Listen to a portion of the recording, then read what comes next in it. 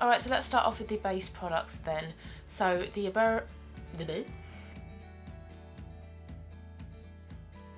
Hi, I'm Vicky, welcome back to my channel, and it's time for another Shop My Stash video. Isn't it amazing how quickly these 3 weeks pass by? We're halfway through April already. This year is just flowing by. It's going to be summer soon before we know it. So I'm going to do what I usually do in these videos. I'm going to talk you through the previous selections, show you some pictures, and then I'm going to take you over to my makeup storage, makeup cupboard, and pick some products to be working on for the next 3 weeks. And I'm finding that a 3-week Shop My Stash rotation is a good amount of time, so I'm going to continue with that again in this video. Okay, so let's start off with the base products then. The Borean BB cream is beautiful. I do still really love that product. It's great coverage. I wore that product in my 1970s makeup video. If you've not seen that, I will link it. And it wore beautifully throughout the rest of the day. It didn't budge, it didn't transfer, it didn't start to sort of separate on my skin. It's just a beautiful product. Now, luckily the shade Nude suits me, but I know with only 4 shades in the range, it's not going to suit everyone, unfortunately. I wish everybody had the opportunity to try how amazing this product is. But I really love it. It's sort of light medium coverage, it is buildable, and it's got that luminosity to it, but no dewiness, and I don't like dewiness. So I really enjoyed working with that product for the last 3 weeks. The Revolution Conceal and Correct in the shade Peach, that is too dark for me. I can kind of make it work by putting normal concealer over the top to brighten it, but ideally I wouldn't go for a shade that dark, but that was the only shade Peach that they had in their range. But I'm going to use it up to completion because I think I don't have much left in it. I'm not sure how that's happened because I don't recall using it that often prior to this current Shop My Stash, but I can really sort of see in the tube. But it's an okay product in terms of shade range, but in terms of how the product sits and feels, it is actually really nice. It does blend out better with a damp sponge compared to a brush or your fingers, but as a product, shade aside, I think it's quite nice. I do like it, and if you are darker than me, I would recommend that to colour correct any dark circles you might have. The e.l.f. concealer. This is a nice concealer, but you do have to figure out how best to use it. It's a little bit like the Tarte Shape Tape, where it works best if you use it with a damp sponge. If I use my fingers or if I use a brush, it doesn't blend out nicely at all.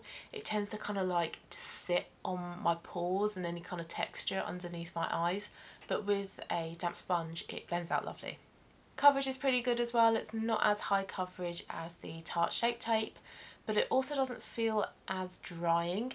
However, if you were to leave that e.l.f. concealer on your face for a minute or two, like it is recommended to get full coverage, and then go to blend it in, it won't budge. So you do have to work quite quickly with this concealer. Don't let it sit there. Once you've applied it, blend it in straight away. And then moving on to the Patricia Bright palette from Revolution. This is a lovely palette. I've got this on today. I've got the bronzer, blush and highlighter on today. I think this is a lovely palette. The bronzer is possibly a touch too red for me, but if I use less of it, I think it works, and hopefully I don't look too muddy with it today. This blusher is lovely. It's, I guess, a little bit darker than what I have seen Pesca by Vive look like. I really like the look of Pesca. It's more of like a mid-toned orange, but I think it's absolutely lovely. And I have enjoyed wearing the Trini blusher that's in my project pan with this on top to get more of a kind of peachy look. The highlighter is nice, but I think overall in the palette the highlighter is my least favourite because it is a little bit crumbly. It's not hugely pigmented, which you think would suit me, seeing as I'm not too keen on highlighters anymore. I don't like a big blinding highlighter, but you really do have to build that highlighter up to get, I suppose, the full effect. But altogether, these 3 products work really well together, and I think they do suit my kind of peaches and cream but light / pale complexion, so really like this product. Okay, so I've moved over so I can put some pictures here as to how the makeup looked. Now if we start with the Estee Lauder palette, which is the Night palette, which has got these purpley shades in, I really like how these colours look and how they look on me. I find that purple taupey mauve colours kind of really complement me with my blonde hair, my green eyes. I think they're quite a nice match, and I do like how the looks in these pictures here look, how these eyeshadows in these pictures here look. But what I don't like with this palette is the pigmentation. You've really got to build these colours up on the eyes, and I know some people don't mind that because you can kind of control the pigmentation, but even still you don't get a hugely pigmented look at the end of it. This purple shade here, the second one in, is so difficult to blend. You put it on your lid and it doesn't budge. It's just a really tricky colour to blend. This one worked quite well as a eyeliner. This shade here, this kind of taupey brown shade, this was my favourite. This was a really nice crease colour. So in these pictures here I am wearing most of the colours. I've got that light pink, this one here, on my lid. This looks quite shimmery, as does this purple one here next to it. They look quite shimmery in the pan, but on the lid they're not that shimmery at all. I couldn't really get the shimmer to show up too well. And then I've used this dark shade here as a liner. So I like how it looks. I think it is a pretty look. But if I want a purple eyeshadow, I'm going to use my Bare Minerals eyeshadow palette instead, because the quality is a lot better than this one. I've also got the Arborian BB cream on my face with the colour corrector, and then the Patricia Bright face palette as well. So I really like how my skin looks in this picture. I think it looks quite glowy. And then in these pictures here I've got that eyeshadow palette on again, and I've worn the Peaches and Cream Papyrus eyeliner with it. I love these Peaches and Cream eyeliners. I've spoken about them a few times before on my channel, and they're just so pigmented and creamy, but they don't budge, they last all day, and this shade here is just really lovely for opening up the eye and making it look a bit bigger. So although I like how these colours look, I'm not impressed with the quality of this palette. Again, the pans are quite small. You really have to kind of use a small brush or your finger. And like I say, if I'm going to go for purple eyeshadows, I'm going to go for my Bare Minerals palette. So with all of that taken into consideration, I am going to declutter this product in an upcoming declutter video soon. I know that if I put this back in my collection I won't use it, because I haven't used it before this. So it's got to go. Moving on to the next Estee Lauder palette is this shimmery one here, full of like browns and pinks. You've got a very shimmery blush there as well, and this is the Glow palette, and I've got it on in these pictures here. All of these eyeshadow shades look exactly the same on the eye. The pinks all look the same, the browns all look the same, and again they're not hugely pigmented. They're very kind of pretty, just a touch of colour. But I want more than that. I want more pigment on my eyes than what this palette can deliver. So I don't like these eyeshadows. This blush, however, now if you've seen any of my prior videos where I talk about blusher, you know I'm not into shimmery blush. I like a matte blush. This blush is very pretty. I put this on expecting not to like it, and actually ended up quite liking how it looks in these pictures. But saying that, again, you have to really build up the pigment in this blusher, and I don't think this blusher, as pretty as it looks here, is enough to save the whole palette. So again, this is going to be a palette that is going to be decluttered, because again, if I put it back in my collection, I know I'm not going to use it. I'm not going to reach for it. And I also used my Teddy eyeliner in those pictures, and it's a really nice eyeliner. It's a lovely colour. It's got a little bit of a shimmer to the brown pigment in it. It's not just a pure mid-toned colour brown. It's got real nice warmth to it, a bit of a copperiness to it. Applies easily, doesn't smudge, but I just really struggle wearing eyeliners, pencil eyeliners on my lid. I just don't do it. And then moving on to the third eyeshadow palette that I chose, this is the Revolution Diamonds and Pearls. This palette here, I did get rid of a gold shimmer that made my eyes really sting, but I did that a few months ago. These colours are nice. This is a nice, how would I describe you, dusky pink, dusky rose colour. This is quite a dark brown, so as a crease colour this is probably a little bit too dark for me, but it's nice to make a bit of a smokiness in the outer corner. This shimmer is a lovely colour, but a couple of times when I've worn that, and I'm wearing it in this picture here, I felt it a little bit on my eyes, so I don't know whether it is irritating it a little bit by doing that. So I only wore this palette a couple times in this previous Shop My Stash because of that, so I'm not going to get rid of it for now. because it wasn't an immediate, oh my god, my eyes are burning, I have to wash this off. But it is one that I do have to keep my eye on and see if it will keep irritating me in the future. But overall it's quite a pretty palette, very complementary shades. It's nice. And then lastly, the NYX eyeshadow base. I'm really surprised by this product. I think it is brilliant. I think it's a really good dupe for the Urban Decay one, and it's slightly more pigmented as well. It's more ivory beige in tone compared to the Urban Decay one. The Urban Decay one doesn't provide much in terms of pigment to your eyes, it's just more of a base for eyeshadow to go on top of it. Whereas the NYX one does help to neutralise any discoloration on your eyelids a bit more. And it is a little bit easier to apply than the Primer Potion. It's got a doe foot applicator, whereas the Primer Potion is a bit like a wand. But yeah, I'm surprised by the NYX one, and I would continue to repurchase that one. Don't get me wrong, I do still love my Primer Potion, but if you're looking for a cheaper alternative, your NYX eyeshadow base is a good one to go for. Alright, so that was my current Shop My Stash products and how they looked and my thoughts on them. So I've identified a couple of products that I will declutter, which is great because this is the whole point of a Shop My Stash, to work through my collection, see what I like, see if there's stuff I want to declutter.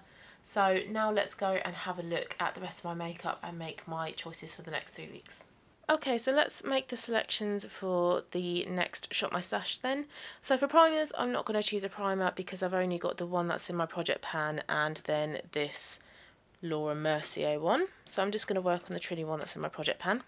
For foundation, because I've been using my Borean BB cream here, I want to try the It Cosmetics one, just to sort of see how that one compares. Now, when I've used this It Cosmetics one in the past, it's been really thick, really heavy, really greasy, and I've tried many different ways of applying it, with and without primer, with a finger, brush, sponge, and really sort of building it up, but I just, I don't know. Sometimes it looks nice, sometimes I don't like it, so I think I need to spend some time playing with this one. So the next 3 weeks I can give this one a go and see what my thoughts are about this. I'm also not a huge fan of the shades as well. I'm in light, which is a touch too dark for me, but it's got the right undertone. But if I was to go down a shade to the fair, that is way too pink. So I think they need to have a look at their shades, because that's the thing that I've heard a lot of people say about the It Cosmetics CC Cream. But anyway, let's take this one for my foundation. Right, for concealers, I think I want to go for my Too Faced because I've got the Tarte in my project pan. I've used the Fenty ones before. I've used the Revolution and the e.l.f. one in my most recent Shop My Stash. So I think the only one that's left to try is the Too Faced one, which is this one here, which is in the shade Porcelain. And this is 15 mils. This is a massive concealer. This is half the size of a foundation. And again, the shade ranges on this is a bit dodgy. I mean, this is Porcelain, which you would expect to suit your fairest of the fair, sort of pink undertone person.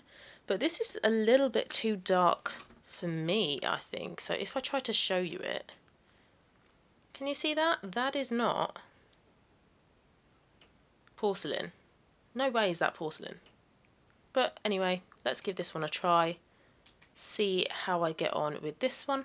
Okay, so for the remaining products up here then, I think it's eye primer. So let's go for the Urban Decay Primer Potion. I'm very nearly out of this, so hopefully concentrating on this eyeshadow primer in this Shop My Stash, I will be done with it. So let's include this one, and I love this product as well, this is so good. Eyeliners, I think I just want to go for a liquid one this time, a liquid black eyeliner. This is the KVD Tattoo Liner. I think with the eyeshadows that I want to choose, a black eyeliner will be best, and this is the only black one that I have, so let's go for this one. Alright, so let's think about bronzer then. Now, I have the bronzer that is in my e.l.f. duo here. I've also got the one that was in my Patricia Bright palette that I've just been working on, but I think I want to focus on my Project Pan one because I'm still undecided about what I want to do with that one, so I don't want to include another bronzer to be working on, so I'm just going to stick to the Clarins one that is in my Project Pan. Blusher, I think I'm going to go for my Milani Luminoso one. I bought this autumn last year and I've not really played about with it too much. So I think I want to give this one a go and see what my thoughts are on this one, because I can't really remember. I think I liked it, but we'll see what I think after these 3 weeks. So let's go for that one. Highlighter, I think I have to go for my Becca highlighter in Champagne Pop, because I have not worn this yet. I've only swatched it. I've not actually applied this to my face. So I think I need to give this one a go and see what I think about it and see whether it was worth breaking my no by for. Okay, eyeshadows. I don't think I want to include a palette. I think I want to have a look at some of the singles that I own. So I think, yeah, this one, this Kiko one. It's quite gold. It's very pretty. It's a bit like a less vibrant version of this NARS one here. It's really lovely, this Kiko one, but I don't tend to wear it that often. If I'm going to go for this type of shade, I'll probably go for the NARS one or my Naked Heat or one of my Soph palettes. And I've got too many singles, so I want to give this one a go. And again, like with all the other makeup, just see what I think about it, see if I want to keep it in my collection. I'm also going to do the same with this Kiko palette here as well. These are a couple of brights, a green and a blue, but if I'm going to go for brights, I'm going to choose this palette. So I want to see if these two in the Kiko palette are as vibrant as these ones. And there's also a bit of a, what is this, like a dusky brown taupe kind of colour? I'm not really too sure how to describe that one. And I don't really wear it, so again I want to see if this one is a shade worth keeping. So I've got my 4 Kiko singles now, and I want to pair them with this Makeup Geek palette here, full of their foiled singles. I really love these colours, so I don't think I'm going to be getting rid of any of these shades. It's just that I think these go well with the Kiko ones and the other Kiko one as well. It works quite well with that middle row. So I think that is it for my selections for this next Shop My Stash. Alright, I hope you enjoyed watching that video. If you did, please give it a thumbs up. Please subscribe if you haven't already. Thank you so much for watching, and I will see you again soon. Hope you enjoy the rest of your day. Bye guys.